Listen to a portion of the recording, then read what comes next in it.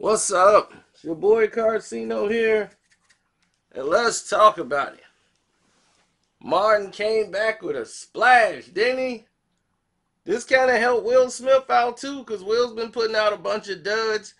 That Gemini Man didn't do anything, and everybody's like, man, Will Smith is done. Will never make a big budget movie again. It's over for his career. And, Martin's been gone since like about a decade. Nobody's really seen anything too much of Martin. And he had like a little guest cameo in The Beach Bum. And people was like, it's over for Martin.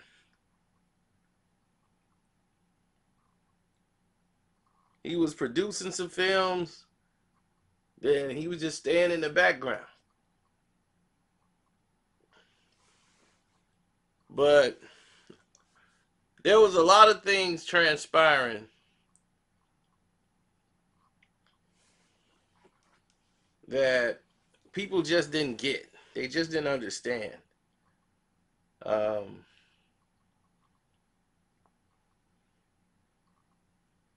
Everyone talks about the Martin TV show. Do you realize that was that had no bearing on what went down with Martin? Like Martin bounced way back since then. Martin was doing two big budget movies a time, like at a time.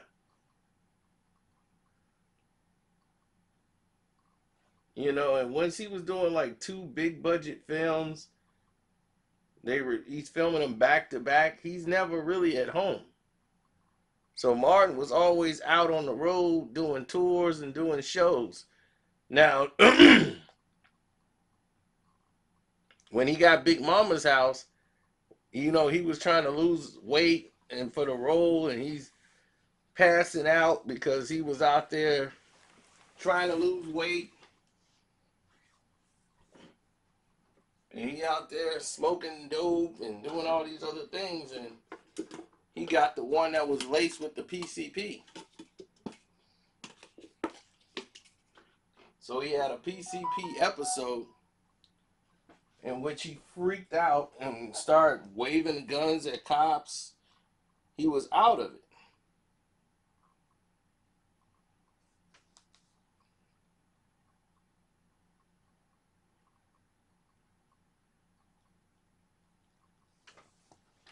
So he was completely just out of it.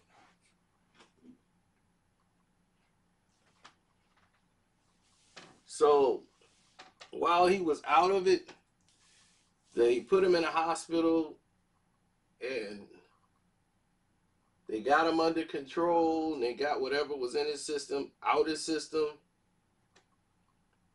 And then he had the episode where he passed out in somebody's yard just fainting. And he almost died because his body temperature was like at 140, 140 degrees. They had packages of ice trying to cool him down. And he almost suffered from brain damage for him just being so hot. Body temperature was like at 135. It was like just really hot.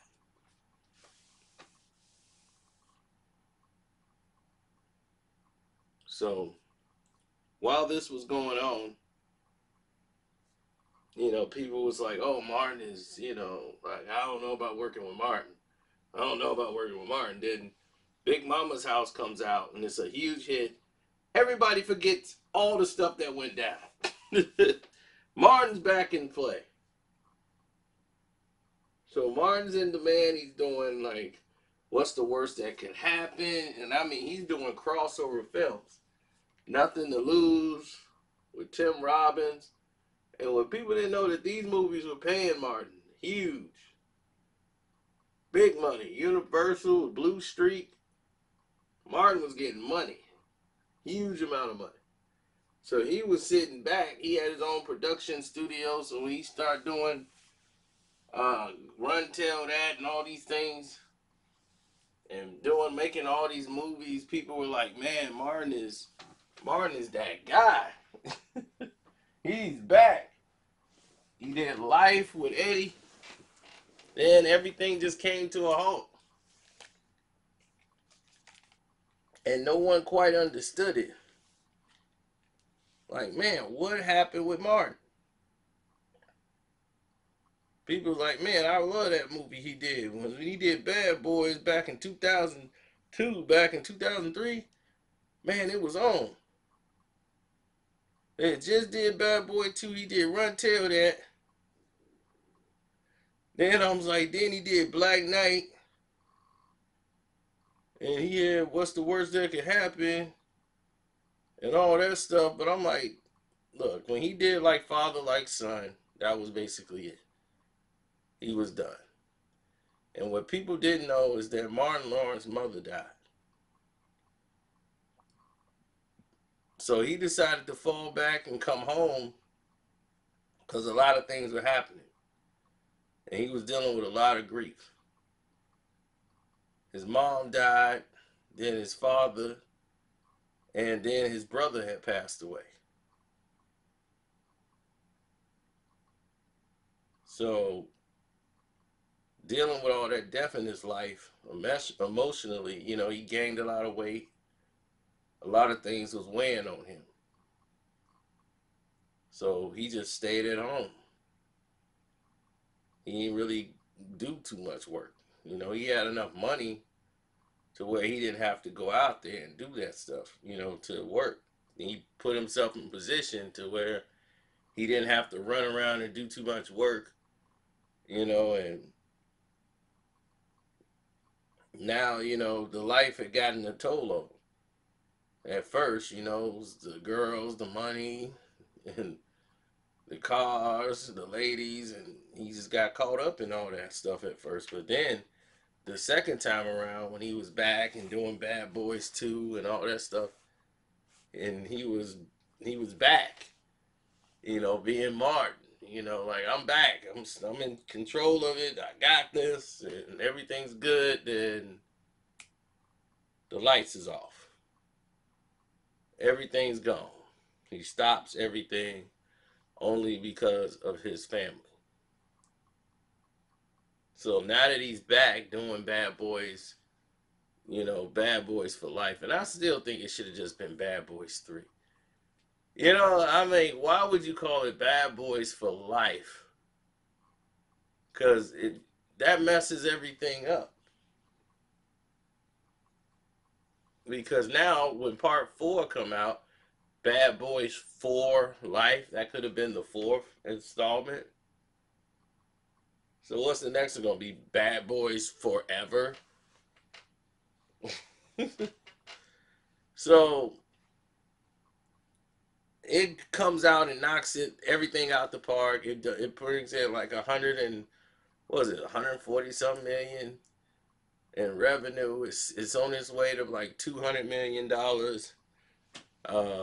It's definitely still doing high numbers, and people are, well, very fair numbers, and way more than what people anticipated the film doing. And it's already been greenlit for the next installment that's should start shooting in about a year. They're gonna start shooting the next installment. So that's good news. But Martin is not gonna stop here. He's gonna get back to working and get back into doing things that he used to do. I know how grief can be now because I'm really faced with it when you're having things that's happening back to back to back. That's what hit Martin. And people didn't see Martin. He just fell from out of public eye. And he gained a lot of weight. And people were like, man, Martin, was that Martin that they had that award show? He's looked big. That was why. Because Martin was, his dedication was to his family. His mom, his dad, his brother. And to lose them, like almost back to back to back like that, it took a toll on him. So he wanted to be close to home, want to have some stability going on. He was going through divorces. It was very trying for him, very trying. So I understood, in other words. So that answers your question on what happened with Martin Lawrence. That people keep thinking it's about the Martin TV show and with Gina and all the stuff that happened back then. That was the first part of it. Martin had already bounced back from that. When he was gone this second period in time and he was just producing stuff and just staying in the background, it was because he was dealing with loss in his family. So now you know. All right. It's your boy Carcino saying thank you guys. And believe me, if you're not on my Patreon on Carcino for Life, you definitely need to get there. Some very interesting stuff is happening right now. And let's just say it's going to be very interesting this week. Because right now we got the Beyonce videos up now. The Beyonce. So yeah, the Beyonce situation is up right now, one of them. And I don't know how we going to do it, man. But we going to try to get them out there for you.